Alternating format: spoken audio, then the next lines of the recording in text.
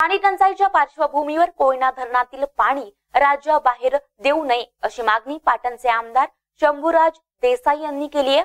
मुख्यमंत्री आणि जलसंपदा मंत्री यांना लेखी पत्र दिलं आहे। मुख्यमंत्री फडणवीस आणि जलसंपदा मंत्री महाजन यांना कोयना धरणातील पाणी राज्याबाहेर न देण्याची मागणी करणारे लेखी पत्र देण्यात आले। लेखी पत्रामध्ये आमदार देसाई यांनी कोयना धरणाच्या शिवसागर जलाशयामध्ये 34.89 टीएमसी इतका पाणी साठा आहे। त्यातील 17.64 टीएमसी इतके पाणी वीज निर्मितीस राखीव आहे। उर्वरित 17.00 टीएमसी मधील अंदाजे 6.00 टीएमसी पाणी मृत साठा आहे। त्यामुळे केवळ 10 टीएमसी पाणी साठा उपयुक्त आहे। तो गेल्या वर्षीच्या तुलनेत अंदाजे 10 टीएमसी कमी आहे। कर्नाटकास कोयना धरणातून यापूर्वी सोडण्यात आलेल्या पाण्याव्यतिरिक्त जादा पाणी सोडू नये तसेच संबंधितांना आदेश द्यावेत अशी मागणी करण्यात आली आहे। पाटणचे शिवसेनेचे आमदार शंभूराज देसाई यांनी मुख्यमंत्र्यांकडे आणि जलसंपदा मंत्र्यांकडे एक मागणी केलेली आहे। कोयनेचं पाणी कर्नाटकला देऊ नका।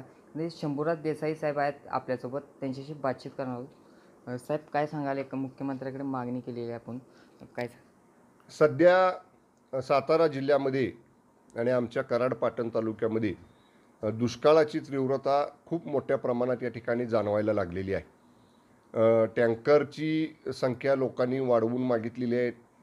लोकांना गावागावांना प्यायचं पाणी कमी पडतंय आणि कोयना काठावरती च्या बाजूला ज्या योजना आहेत शेतीला पाणी देणाऱ्या, ज्याच्यावरती पिकं मोठ्या प्रमाणात शेतीतली पिकं अवलंबून आहेत, याही पिकांना आता ह्या तीव्र उन्हाळ्यामध्ये जादाचं पाणी पिकं जगवण्यासाठी वाचवण्यासाठी गरजेचं आहे।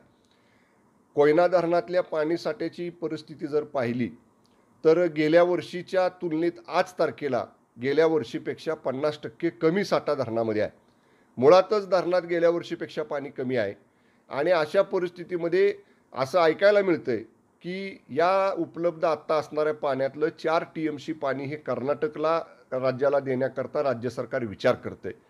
त्यामुळं मी माननीय मुख्यमंत्र्यांच्याकडे आणि माननीय जलसंपदा मंत्र्यांच्याकडे ही विनंती केलेली आहे, मागणी केलेली आहे की या दुष्काळी पार्श्वभूमीवरती, ह्या टंचाई परिस्थितीच्या पार्श्वभूमीवरती या कोयना धरणातल्या पाण्याची आवश्यकता ही आमच्या सातारा जिल्ह्याला, शेजारच्या जिल्ह्यांना ह्याची गरज आहे आणि हे पाणी आम्हाला पाऊस जवळपास अजून 1 ते 1.5 महिना अवकाश आहे।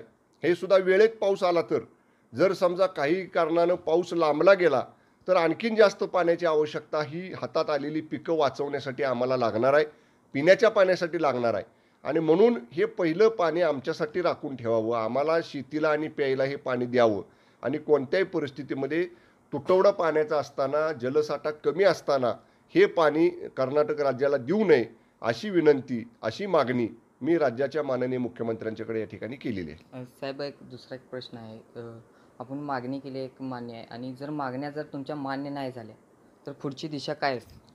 नाही झाल्या असं म्हणता येणार नाही। 2 दिवसापूर्वी आम्ही माननीय मुख्यमंत्र्यांना मी पत्र दिलेलं आहे। आता आपण बघताय, मी सुद्धा गेली 2 दिवस झाले आचारसंहिता टंचाईच्या पार्श्वभूमीवर शिथिल झाल्यामुळं टंचाईच्या उपाययोजना करण्यासाठी मतदारसंघामध्ये रोज फिरतोय।